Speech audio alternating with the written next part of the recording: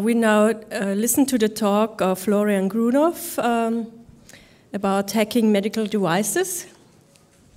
Yeah, if you like, please start. Okay, thank you very much. Hello, everybody. I brought some stuff to play around with me, and actually, every time I bring this device anywhere, I'm grateful that I arrive and the device arrive in a safe way, because when you're going through customs with these devices, it's always you get questions asked, and your laptop is like checked for explosives and everything like that. And additionally, I tend to forget that I have all these nice little toys with me, face dancers, Arduinos, Raspberry Pis, and the combination of plenty of cables, medical devices that have possibly APT in it, and the hacker tools most of the times tend to be a little bit stressful. But I made it here, so traveling from Germany to Austria is not that hard. When I was traveling to the US with the device, it was harder, as you can imagine. But anyways, I'm here now. Great to see you. Great to see so many people. That's nice. I'm going to talk about the security or the insecurity of medical devices today. I just been to the Medica in Düsseldorf, which is a really, really great big conference where all the guys that build these devices gather and show off what they have, show new devices that they build, and it's very, very interesting that most of the vendors tend to implement networking capabilities, and you actually see that some of the vendors that don't know what to do with the network stack in their device just implement the network stack and then leave it there. So that was something that I could see all over the place, that when you're going to the guys and ask, oh, you got a nice patient monitor there, I see that it has a Ethernet at the back, so what do you do with the Ethernet? What do you do with the LAN? And most of the times you get the reply, oh, well, the LAN was implemented on the board, we took the board, so it's there, we don't use it actually. And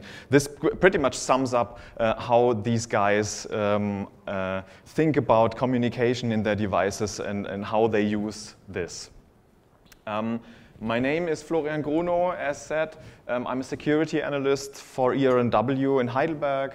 Most of the times I do pen testing. I'm in the team that is dealing with application security, and I have a research project which deals obviously with medical devices.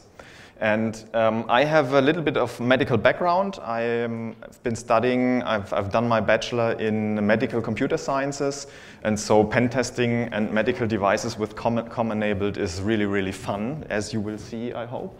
And yeah, so what am I going to talk about today? First of all, I'm going to talk about the motivation that is behind this research project. We started the project, I think, half a year ago, something like that, and it turns out that the project, sorry, I have a problem with my presentation here. Give me just a second.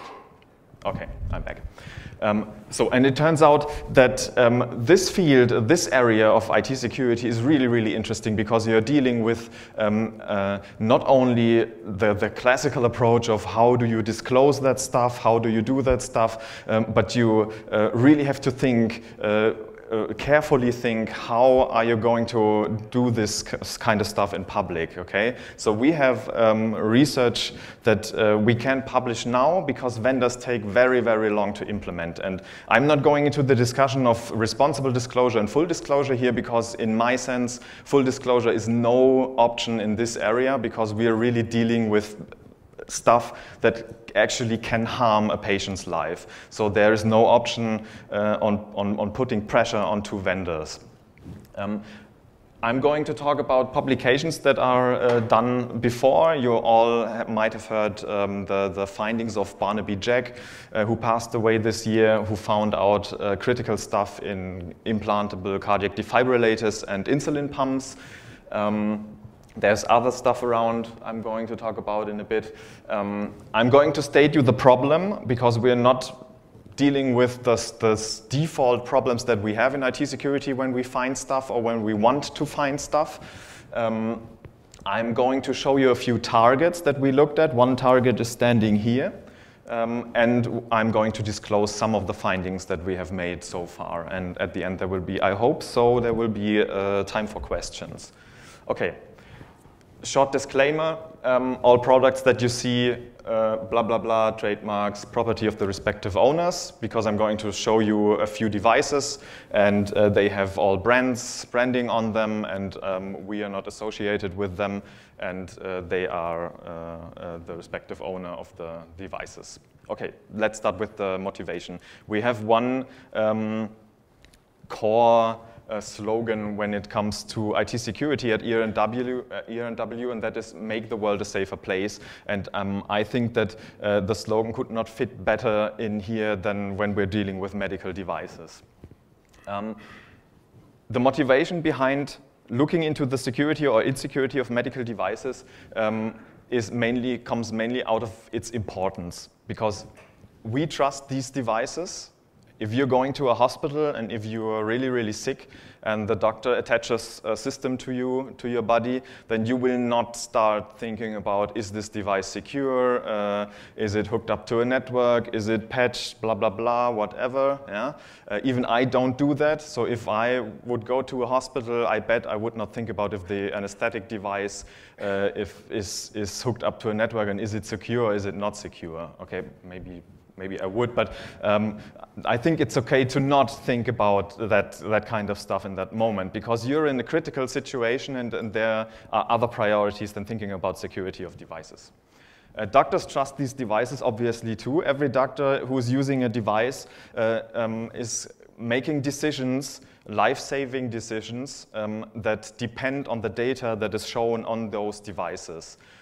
And these two aspects are the most important aspects why we should look at these devices, why we should look at the critical infrastructure that is behind these devices. Because when we're talking about critical infrastructure, we always think about something like, oh, can they put an explosion into our Kraftwerk plant, power plant?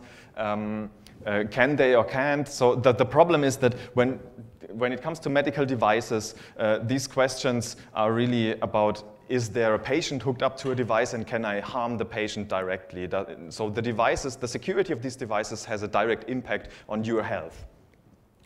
The other nice aspect is that these devices, well, not this device, but most of medical devices are really, really rocket science. Okay, think about CTs, think about MRIs, the technology behind that, everything, the communication systems that are used are really, really rocket science. This is really, really cool stuff to deal with, and I would love to get my hands on an MRI. I have not gotten to the point where a hospital would let me play with a $2 or $3 million device, obviously. It's kind of hard to test. They use proprietary protocols, which is fun all the time, because especially when you're looking at patient monitoring systems and you're looking at the protocols, the proprietary protocols they are using, then you will recognize who stole from who, okay? So you see, okay, so I see this exact delimiter for the data is used in 3 different other protocols, and this is really, really cool to look in those devices. And every device is different though. Okay, so dealing with a patient monitor, you have to think of different attack scenarios when it comes to harming a patient than when you're dealing with a pumping system, for example, or a anesthesiologist's device or something like that. Publications, what has been done so far. Very, very interesting is that the FDA, which is the Food and Drug Administration, which is kind of the certification central point in the US for certificating medical devices, put out a recommendation which says that the FDA is recommending that medical device manufacturers, blah, blah, blah, assure appropriate safeguards are in place to reduce the risk of failure due to a cyber attack. So we are living in the year 2013, and we're dealing with critical infrastructure, and there has to be an administration or a certification authority that tells the vendors to do something about security. I couldn't believe that. And this basically sums up and shows how IT security is being dealt with in the field of medical devices. Okay, we have Barnaby Jack, who did a lot of research on medical devices, who managed to influence insulin pump to completely dispense the whole dose on a patient over a wireless interface, I guess it was. We have medical alerts that are put out by researchers who found that who found in a study that 300 medical devices have, from 40 different vendors, have hard-coded passwords set, maintenance password set, which means that if you know the maintenance password, you can do anything with the device that you want to do. We have more research on implantable cardiac defibrillators, the little things that are implanted under your skin and trigger your heart again if it comes to a rest, for example.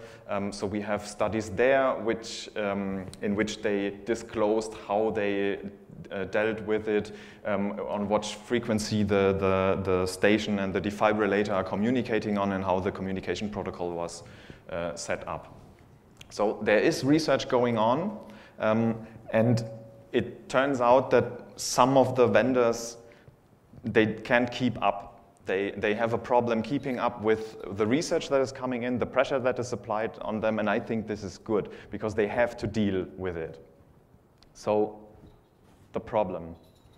This is the device I bought off of eBay. It cost me, I think, 20 euro. And it is an ECG, which means it measures the signal transduction on your heart, okay? And it is from the 80s.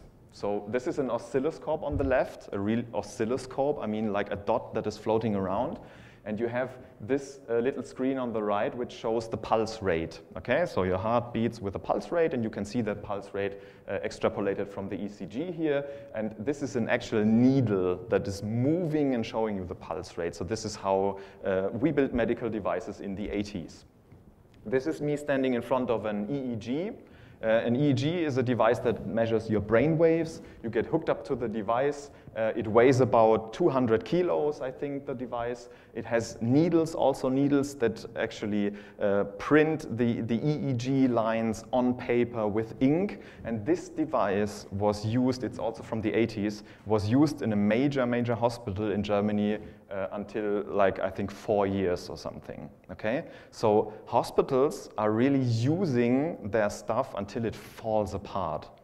And then they buy the new stuff. And I would say that if a hospital is now getting rid of old stuff and buying new stuff, they can't go around devices that have communication ports built in, okay? The vendors tend to go to implementing maintenance port they are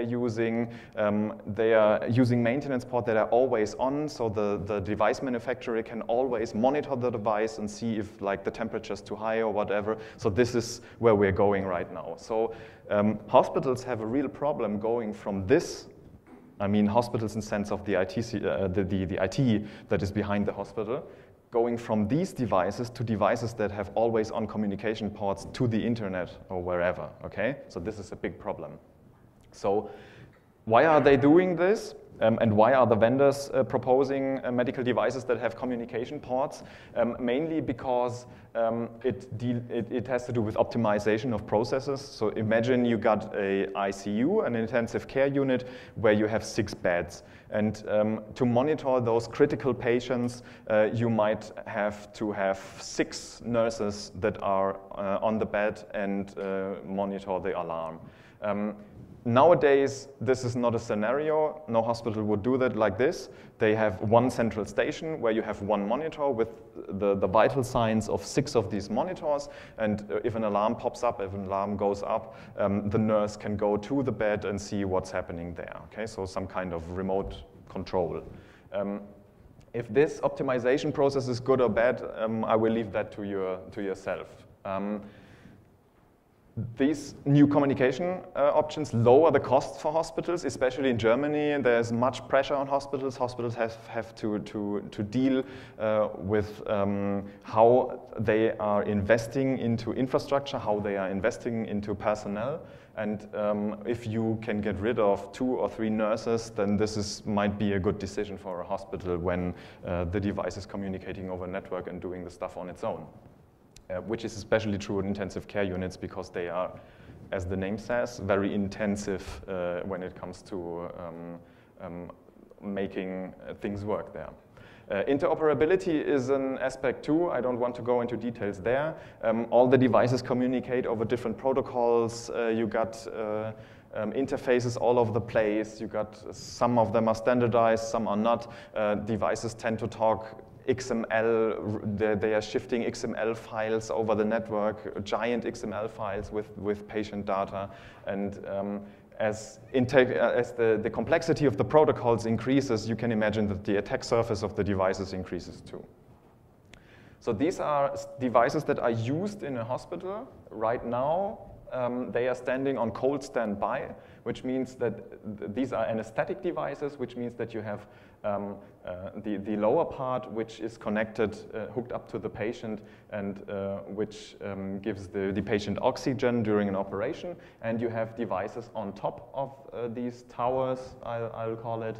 And these are the monitoring, this is the monitoring stuff that I have here. So this is one of the devices you could use on top of one of these things. These things, I guess they are 15 to 20 years old, something like that. And all of these devices, the monitoring systems and the device below all have network capabilities right there. In this hospital, it's very interesting that they didn't dare to connect the devices to the network. So they have all this fancy network connectivity and they just don't connect it because they don't know how to deal with it.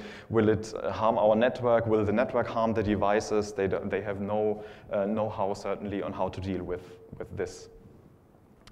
So are we ready in terms of, is IT in hospitals ready for this new stuff that is coming onto the market? In German hospitals, we have a lack of resources in every place, not only in IT, not only considering the medical day in, day out jobs, which is not good, obviously, because if you're dealing with IT security, then you have to invest, and investment is always bad. You have different types of networks, so considering the lack of resources and the complication with different types of networks, you have a network for the doctors, where you don't want the patients to get in. You have a network for the patients, where you don't want the doctor to get in, and don't want the patients to get out because they connect their Xbox 360 when they're on the station and play. You got a network for the devices. You got a network for guests that are coming and visiting, and you might have a research net when you're a university or hospital. So you have to deal with all these networks and have to make sure that all the data that is passing through it is going in a secure way. All these semi-new technologies that are coming now in those devices, I call it semi-new because they are not new. It's LAN, it's Ethernet, okay, and it's TCP/IP and UDP, and there are some protocols on it. That's not rocket science, and that is not new. But for hospitals, this might be new because, as I said, imagine that you are IT in a hospital and somebody comes up to you and says, okay, we have this EEG from the 80s, we will get rid of it, and this is the new EEG we bought, and it has network capability, and I want to see in my room how the patient is, and please make this work. Okay, so this is completely new for IT in hospitals. And we have the aspect of remote maintenance, which is a problem too, because vendors really tend to push out the devices, hook them up to the network, and then connect from remote to every device and see if everything plays out well.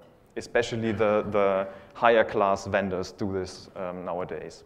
I think that you can't even buy one of the new devices without this option. This is non-optional. Are we ready in terms of, are you as patients ready? What about home monitoring? Think about home monitoring, ambient assisted living, stuff like that. Devices that we get from our doctors, ECGs that we carry around all the time to monitor 24/7 our heart rate, stuff like that connects to the internet, uses your internet connection, uploads data. There are ICDs, implantable cardiac defibrillators, that have a base station that is connected to your wireless network. And the doctor can view the data of the ICD, and the ICD is sending wirelessly data to the space station to the doctor.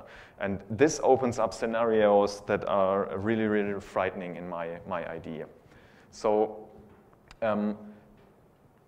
one major aspect is, and we see this with Wi-Fi, okay? So Wi-Fi has to integrate flawlessly. My mother doesn't want to set up a 42 char WPA2 key. Yeah? She just wants to let the device there, stand there, push a button, and everything's fine. And this will be the same, I think, with devices that are used for personal health. They have to be usable, and they have to be usable for old people, okay? Yeah. So what about the vendors? My impression is that vendors do the same mistakes again that we all go through all over the time. A new technology arises, okay? Think about Wi-Fi. We had gone through the pain of Wi-Fi, of having a decent Wi-Fi encryption. It took us 15 years nearly to get a encryption that really, really seems to work right now. Think about car keys. When the first wireless car keys came up, replay attacks were all over the place. Vendors had to patch, vendors had to think about new stuff. And this, dealing with medical devices and security is a bit to me like exploiting stuff like in the old days, okay? You have all those stuff like unencrypted communication, you have ports open with admin interfaces, listening with no passwords and stuff like that all over the place. And I said that the vendors are not really sensible about that kind of stuff. They implement stuff that they are not using, even if it has network capability or whatever. They might use it later, and then they will think about the security of the devices. I got hands on a device of a vendor that wanted the patient monitor in the operation room to be visible via a web browser in the doctor's office. So imagine a patient monitor with a web server listening for incoming requests. So we got all this kind of nice web exploitation stuff coming again and again. They are dealing with it because they are having two network interfaces into the machine. One is trusted, one is not trusted. It's running an embedded Windows XP. So I guess that when you're owning something over the untrusted network, which might happen, you will never have a chance to get into the trusted network, I bet. Yeah? So this is really, really good to have physically two network interfaces that are on the same box, basically. Okay. When we're talking about compliance, when you build a device, you need to be compliant in some kind of way. In Germany, we have the Medizinproduktegesetz. The FDA pulls out certification processes as well. In Europe, we have some guidelines that we have to follow. And what is really, really interesting is that all these guidelines, everything that you need to do to put out a device onto the market, focus on safety and not on security, which is, in the first place, okay, because if I get hooked up to this device, I want it to be safe first. I don't want to get electric shocks. I don't want something to happen what should not happen. But the thing is that when you talk to vendors about safety and security, they don't even know what safety is and what security is. So if you go up to the vendor and say, okay, we need to talk about the security of your device, they all think like, yeah, well, that's no problem. We have like the circuits board, they are separated and nothing can happen to the patient. And this is especially a problem in Germany or in Austria because we don't have the word security and safety. So if we are communicating via the word Sicherheit. There might be the word Datensicherheit, okay, so you could distinguish that, but who does that, okay? If I go up to a guy and say, like, we're going to talk about Sicherheit now, then nobody knows, is it safety, is it security, is it both, what are you talking about? And the medical device vendors tend to focus on safety totally. Safety mostly works, though, to say something good, but they still have bugs like, the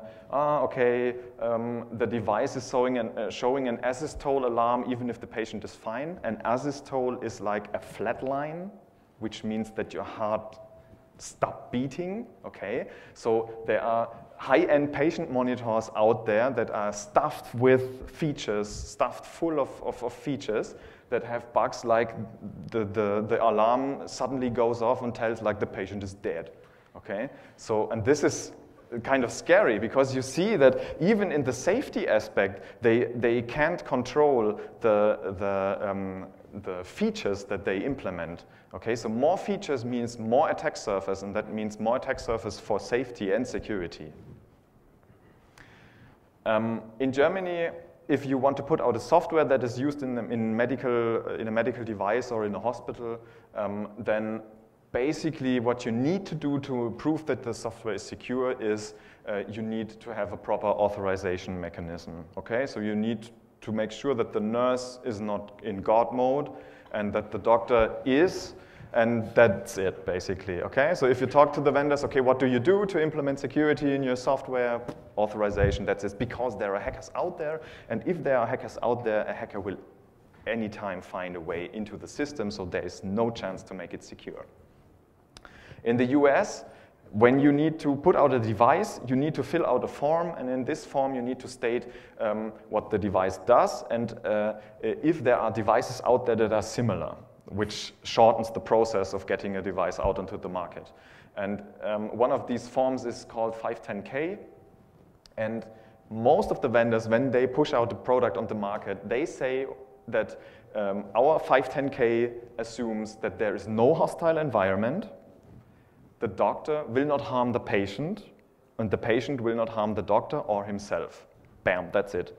There are no security considerations that Florian might come into the hospital and harm the doctor. So there is no hostile environment, everything's fine, the world is a happy place. And certification also does not focus on security or has no focus on security but on safety. Okay, so I will do up a little summary here. We have little resources on the customer side. The customer is the hospital. We have little experience with incidents because this technology is new for the vendors and for the hospitals. So we even don't know how they react. So if I go up to somebody and tell them, okay, there is a remote root exploit on your device, I found it, I can manipulate the data on it, and I can show whatever I want, then it depends on how are they going to react. Do they have a process for this even? I mean, if they can't distinguish between safety and security, do they have a security process, a patch process for putting out patches? They even can't possibly patch, because if I buy this device and put it up into my hospital and it stands there and I disconnect it from the wireless and disconnect it from the LAN, how am I going to reach my customer? How am I going to reach my customer and tell him, hey, there's a security vulnerability in there, probably every month, and tell him we need to patch again? This is not feasible, okay? So it's really, really difficult to apply patches in a hospital. And we have this safety versus security. We don't speak the same language. So we security researchers do not speak the same language as the vendors do. And this could probably kill you. Okay, we're going into some of the targets that we will be looking at, and this is something for you too. So if you are going out, if you're paying your doctor a visit and you see that he has some devices with network connectivity, just leave the room with it, or let the doctor get out and get your hands on it, because it's really, really important, I think, that we as the research community, as the hacker community, go on these devices, put our hands on these devices and show that where the problems are. Because we are not talking about critical infrastructure that costs a lot, we're talking about critical infrastructure that could cost lives, okay?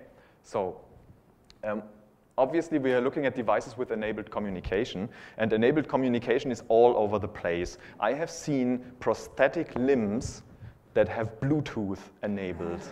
I don't know why, but they are putting prosthetic limbs out there that you can, obviously you can't control them with your iPad, but you can see if the settings of the prosthetic limb is still in place and everything works out fine, so you can fine tune, okay? So nobody would suspect communication in there. You could do a severity rating if you wanted to. You could say that devices with a low impact are devices that are just monitoring stuff, which is critical enough because when you're monitoring stuff, your decisions will depend on the data that you are monitoring, right? Medium would be diagnostic systems like MRIs or X-ray machines or something like that. A misconfiguration of an X-ray machine may harm the patient too, and a misconfiguration of an MRI may cost the hospital 3, 4, 5 million. Because if this device fails and needs to be replaced, then this is really, really expensive.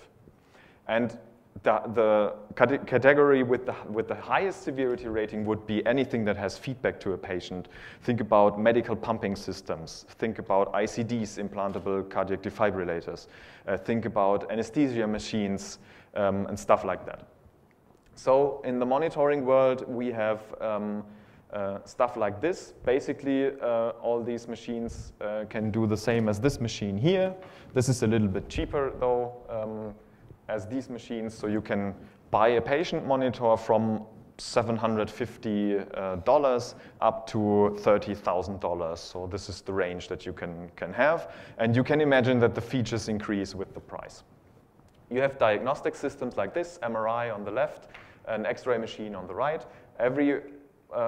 Even the old MRIs are communicating over the network because they are pushing their images into a central server where the doctor can view the data on his workstation, okay? So if you're getting put in here, the pictures will be transmitted over SMB possibly to a network share, and on this network share, which is the simplest case, and on the network share, the doctor has the possibility to view the data. So even old MRIs, CTs, whatever, have networking capabilities. And then we have everything that has feedback to a patient, implantable cardiac defibrillators like these. They have, the new ones have 2 different kind of communication protocols. One is inductive, which means that you have to put the programmer onto the patient, and via a mechanism similar to RFID, the programmer and the device can communicate. But you can enable an additional communication port on these devices, which has a range of 10, 15, 20 meters, and which is capable of transmitting data too. Then you have the anesthesiologist device and medical pumping systems like this. If you're on an intensive care unit and you need to get medical medication like 4, 5, 6 different medications, then something like this will be hooked up to your bed and will be attached to you. And this is also controllable over the network, okay? What could possibly go wrong? Okay, targets. It's very, very hard. If you plan to start doing something like this, it's very, very hard to get your hands on these devices because either they are really, really expensive or you are not allowed to operate them. I am not allowed to have an X-ray machine in my basement, okay? And I could not convince my boss to have an MRI scanner in our basement at the office. So this is a problem. You need to focus. First of all, to start with something you can get your hands on. There's a nice website I can recommend. I'm not affiliated with it, medwow.com I think it is, and you can buy everything there. You can buy mobile MRIs. So you get like a truck, and in this truck is a mobile MRI. I think it costs about 1 million. So you can get everything on there, everything used, still functional. Okay, they are expensive. Vendors have little interest to cooperate, so most of the times we are going to the vendors and telling them, okay, you're going to put up a new device, we know that, it has communication ports, don't you want to let us take a look at it, and we tell you if we think that it's okay to use it in a network or not. They most of the times block or are not interested. What is interesting is that vendors that do have an issue, like a patient has been harmed by an exploding patient monitor, something like that, then they are interested. So you see that there is no sensibilization in this field, okay? So vendors, we're going to the same pain all over again. We need to go through the pain. The vendors have to go through the pain of losing something, of bricking something, to make them see that they have to invest in security.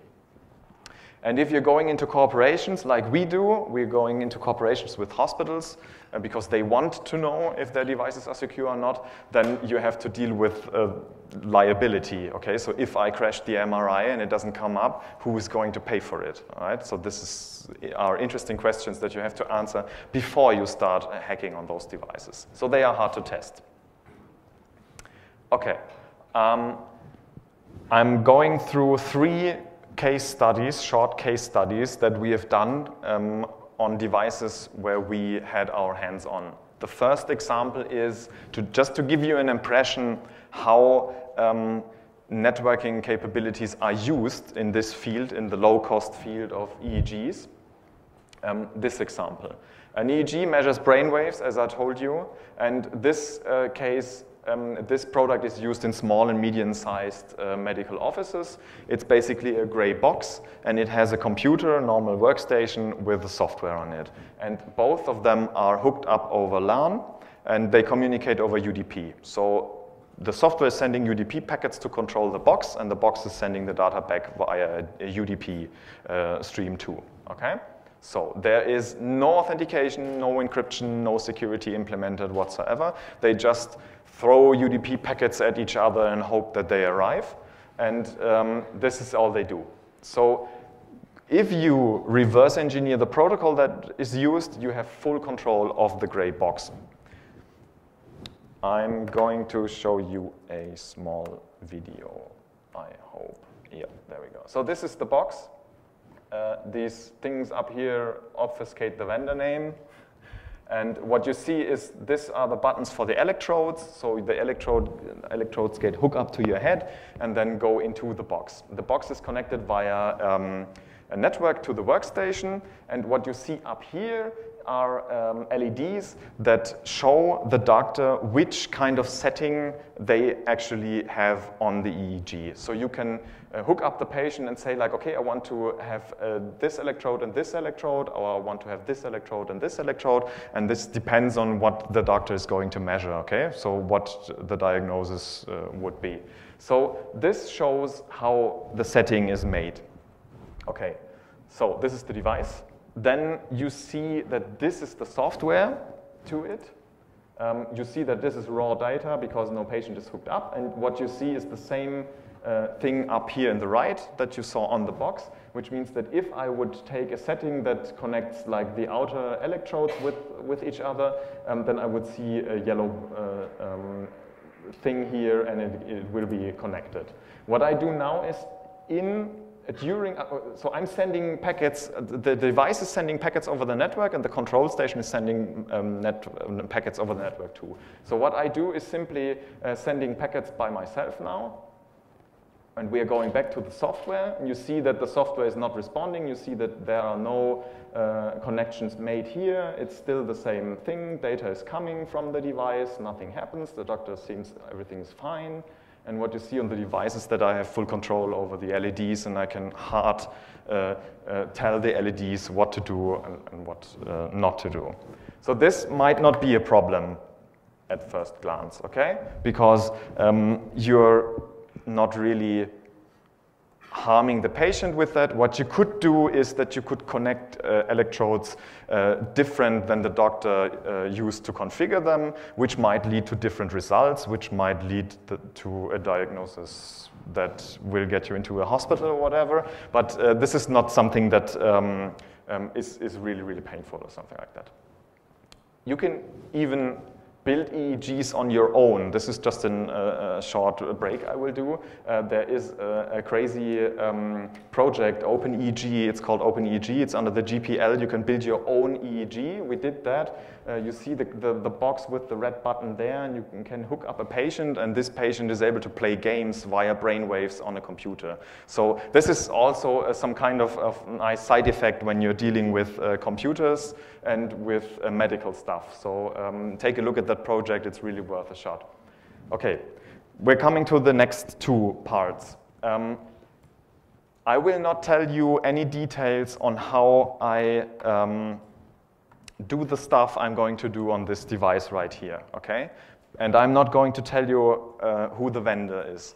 That is because the disclosure process is still a process. We have not gotten to the point where the vendor says, yay, thank you, everything's fine. And as we might be able to harm patients with that, I'm not going to disclose any details. Sorry, there will not be any GitHub tools or whatever. Okay, patient monitors, widely used in hospitals, intensive care units during an operation. I think you might have gotten the point how to use them.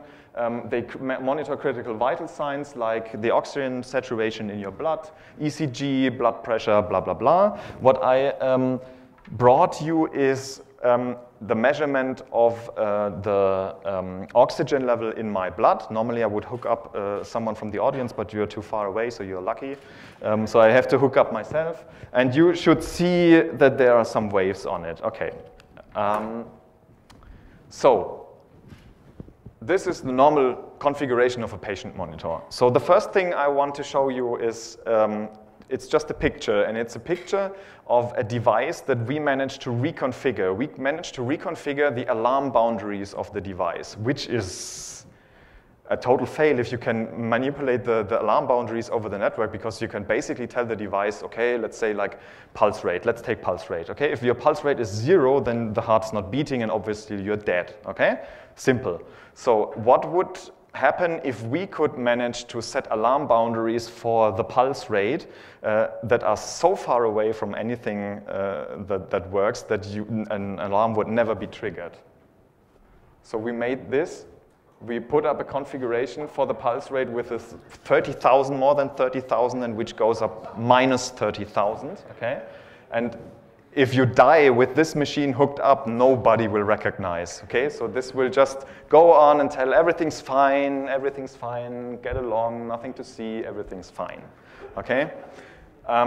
We have more on this device. We can basically also nuke it out of the network, which is also not good if you're hooked up and you're like a doctor in the middle of a resuscitation and you're looking at the device and it just reboots because somebody's sending a magic packet over the network.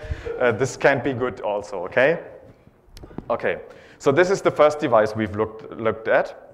This is some kind of high-class vendor, okay? So this is nothing cheap. And it's for its intention, the picture is intentionally like this, so you cannot, I hope that you cannot find out who it is. Okay, target 2, standing in front of you. This is the second patient monitor that we're looking at. It has 2 central elements. It has 2 ARM boards. I'm going to skip a little bit because I'm not good in time. You see 2 ARM boards on there. One is for the signal processing on the left side, and one is basically the front end on the right side in the machine. Okay. Yeah. So,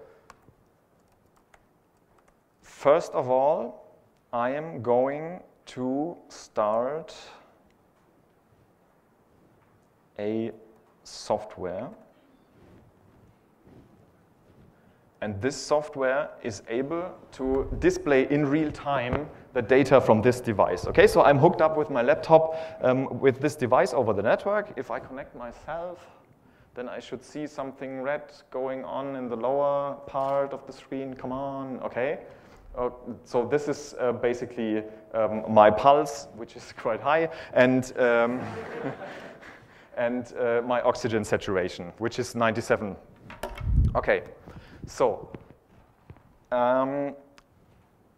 we have, this is the classic setup. We have a central station. We can monitor the device. The device is displaying data.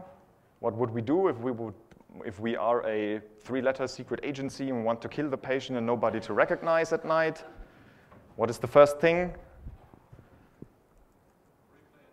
Replay attack. Okay, so we want to kill the patient and actually have live data on the central monitoring station so everything's fine. Okay, we need to get into the middle of this device and the central monitoring station. So this is a live feed from the webcam you see here. First of all, I'm going to, no, I'm not going to do this. I'm going to hook myself up so that you see that the device is displaying something. Come on, come on, come on, faster. Okay, I'm there. So I'm nuking the device off the network. So you see it's not moving anymore, right? Okay? So I'm playing a classic denial of service on the device. So now it gets complicated because I have this finger here and I have to use, okay? And you see that here is no data coming, right? We had some data coming live in there. No data anymore. The box is pretty much broken right now. And what I'm going to do now is I'm going to fake data in the central station, which has nothing to do with anything that is happening here. So I can put, I'm dead now. This is the point where I'm dead. And you are sitting at the central station and see that the monitor still is connected. And I even got more data than before, okay? So somebody hooked up the patient.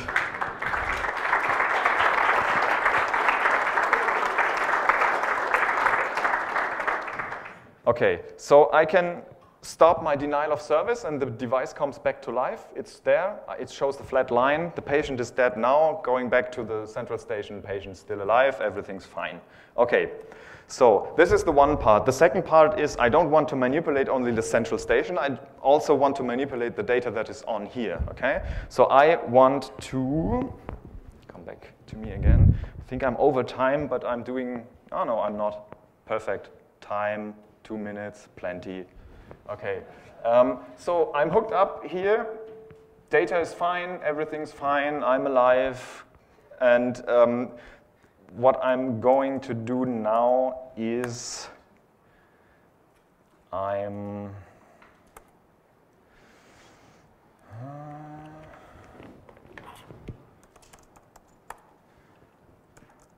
failing hard on the last demo. Okay, so I'm going to do this manually. Okay, so the first thing I'm going to do is I want live data, and I'm going to record what I see on the screen, basically. So I've used my exploit to gain access to the device. Okay, so I'm recording stuff now on the device. Okay, record is through. Now the point again where I get shot or whatever, I'm dead now, flat line. What happens now is the screen will blank, so you see that I am manipulating the device, and hopefully the screen will come back and display data. Come on, yay! I'm there again.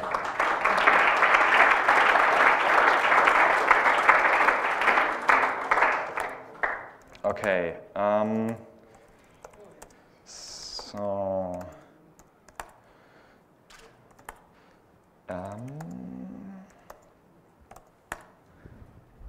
okay, so the next thing I could do is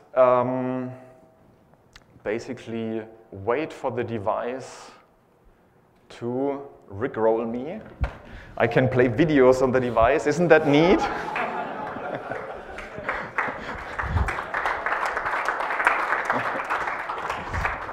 Yeah, so this is complete root compromise. I have root on the box and I can do whatever I want. I can display you whatever I want. Okay, let's sum that up and stop that shitty software. So, okay. So, to sum that up a little bit, there's more to come.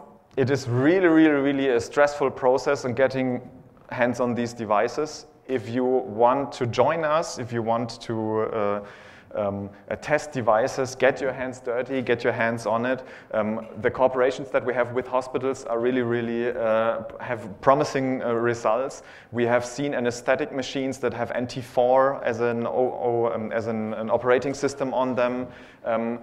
And there's enabled comm all over the place. Nobody's thinking about security right now, and I think we should change something like this situation. So we need to test these devices. Remember that responsible disclosure really is critical in this part. Get your hands dirty and wait for new publications. Stay tuned. Questions? Yeah.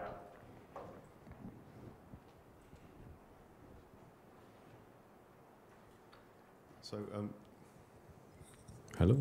Yeah. So we've learned over the last 5 or 6 years that responsible disclosure for software companies takes upwards of 2 years, depending on how bad HP are. Yeah. How long is a responsible disclosure for a product that realistically will probably never be updated? Yeah. The thing is that you should draw a line somewhere, okay? So you can't, it depends on the situation, I would say. If you have a medical device that has direct impact on the patient's health, like a medical pump or an ICD or whatever, then you would probably invest more waiting time in hoping they fix it and try to apply more pressure in terms of making publications that do not name the vendor but do generally show the concept, for example. You need to do this so the decision must be made on in terms of what is the device and how harmful is it, and what is the attack, okay? So if you got a warmable attack like this one would be warmable, right? You can automate this attack, then you should step back a little bit and give more time to fix, all right? So this is really, really, really not easy. How difficult is to analyze and debug these devices? I mean, do you have to resort to hardware debugging, JTAG, or it's more? Sometimes, yes, it depends. As I said, the devices are really, really different. Sometimes they are using just an embedded system with Linux on it, so you can get your hands dirty there pretty easily. But sometimes they implement their own kernel, their own schedulers, their own processes, and this gets harder. So you have to do a lot of research and a lot of reverse engineering to understand how the device works. Yep, thanks. So thank you, Florian. And now we continue with Stefan Fiebeck's talk. Thank you very much. Thank you.